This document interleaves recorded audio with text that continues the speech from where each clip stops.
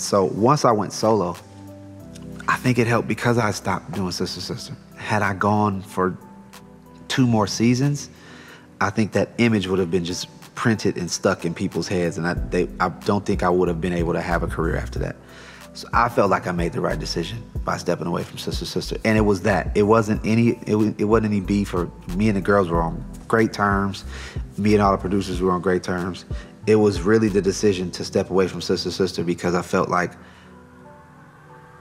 I don't see the future in Sister Sister, not Roger.